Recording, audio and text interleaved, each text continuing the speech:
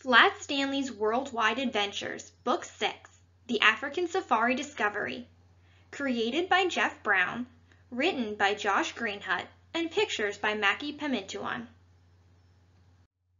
Chapter 1, The Search Begins.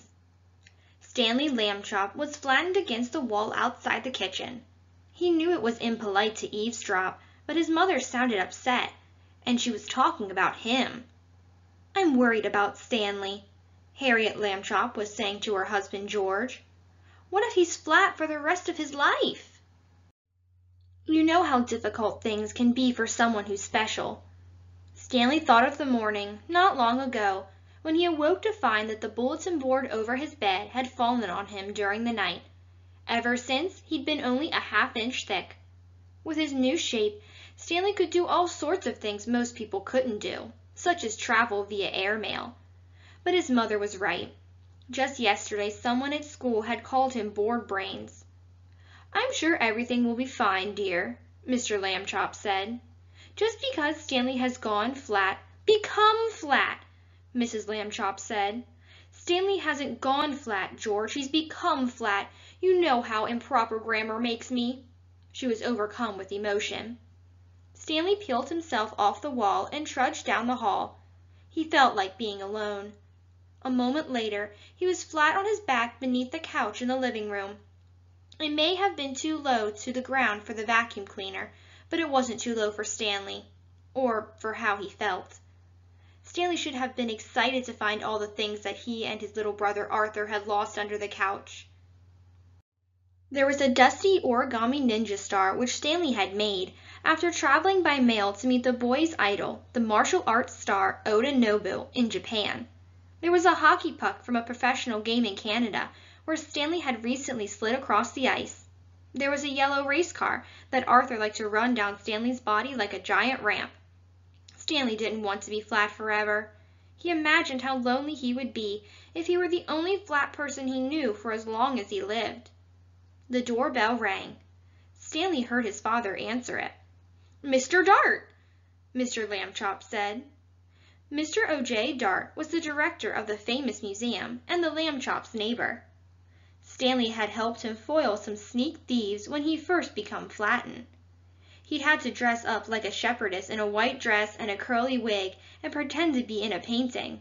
It was humiliating. "Good morning, George.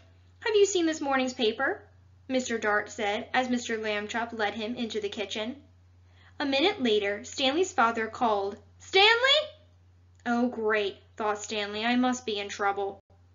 "Stanley!" his father shouted again.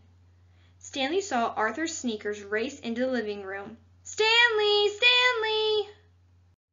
"Stanley?" Mrs. Lambchop's gray high-heeled shoes marched past. "Stanley! Stanley! Stanley! Stanley!" Shoes paraded before Stanley's eyes. Doors opened and closed in other rooms. His family and Mr. Dart were looking everywhere for him. "Where could that boy be?" Mrs. Lambchop returned to the living room, her toe tapping the carpet anxiously. "You're sure he didn't go out?" Mr. Dart's brown loafers asked. "Maybe he saw it already," wondered Arthur's sneakers. Stanley slid his head out from under the couch and looked up at everyone towering over him. "Saw what?" Mr. Dart thrust the newspaper in Stanley's face. "Stanley, my boy, they found a flat skull in Africa." Stanley read, "Flat skull discovered in Africa.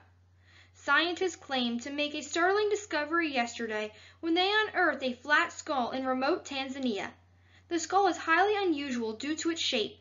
Scientists believe that this may be the missing link between flat creatures and regular ones. The discovery was nearly lost forever after a group of local children tried to play a game similar to Frisbee with it." Everyone took a seat around the kitchen table. "I hereby call this special session of the Lambchop family meeting to order," announced Mr. Lambchop. "Let's begin by welcoming our esteemed guest," said Mrs. Lambchop. "Mr. Dart, would you like a snack?" She slid a bowl across the table.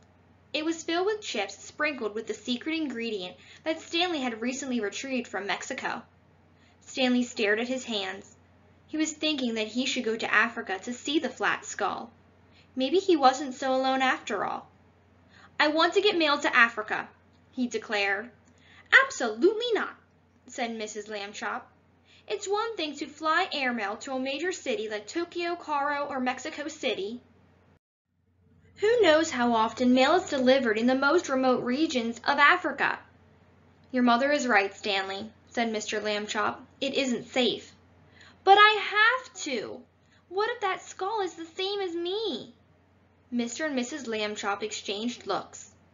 "No way!" Arthur blurted, as if reading their minds. "I am not missing another big adventure. Stanley gets to circle the globe, while I have to stay home and miss all the fun. It isn't fair." "These are the most delicious chips I've ever tasted," said Mr. Dart, shoveling another handful into his mouth. "Maybe we should all go," Mr. Lambchop suggested. "I can't, George," said Mrs. Lambchop. "I'm hosting my fundraiser for the Grammar Society on Saturday. I still have to dot the I's and cross the T's on all the place cards. Besides, how could we possibly afford airplane tickets to Africa?" "Perhaps you could fly courtesy of the famous museum," said Mr. Dart. "After all, investigating a major archaeological find would qualify as official museum business. It's the least we could do for you, Stanley, after all your help. Of course, we could justify only 2 airplane tickets to our board of directors," added Mr. Dart. Arthur groaned. "That figures." "I could stay folded in the pocket on the back of the airplane seat," Stanley offered, "so both you and Dad could come." "You would do that?" said Arthur. "Sure," said Stanley. "I'd only slip out from under the seatbelt anyway." "That settles it," decided Mr. Lambchop. "Boys, pack your bags for Africa."